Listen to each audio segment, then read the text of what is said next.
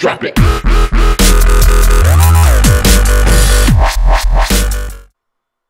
What's up YouTube, Hunter here, and today I'm going to show you how to root your LG Optimus G on Sprint, which is actually running the 4.1.2 version of Android. So I'm just going to show you that it is on 4.1.2, so as you can see right here it says Android version 4.1.2.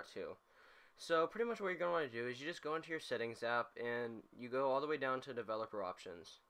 So you can see it at the very bottom if you scroll down, and we're just going to click USB debugging. Next we just hit yes, and it lets us debug using the USB now. So next we just plug our charging cable in, or USB cable in from our Windows computer. This does not work on Mac, and we have to make sure it's set on charge only mode or this will not work. So next I'll join you on the computer, so see you in a second. Bye. Okay guys, so I'm back. So next you're just going to download the file in the description, which will most likely be a Dropbox link, and you're going to want to go to the drivers installation setup. So you just pretty much install the drivers, and I'm not going to show you the whole process. It takes about 30 seconds to a minute depending on how good your computer is. And so you just install the drivers to make sure it works and all that. So I'll show you what to do next in a second. Bye. Okay guys, so I'm back. So next you just go to the root folder, and that'll be in the description. Like I said, it's just one big file for for the drivers and the actual rooting part of it.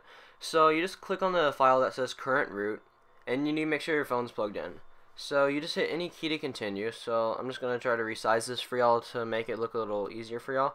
So next I just hit enter to continue, and so it just takes me a second to read this, but I hit enter to continue it, and you can see all this stuff where it's telling you how much bytes it's sending and all that. So now it says you're now properly rooted.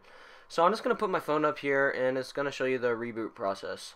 So I'm actually going to fast forward through this, but it's just a simple reboot, and then I'll show you that your device is actually rooted. So see y'all in a second. Bye.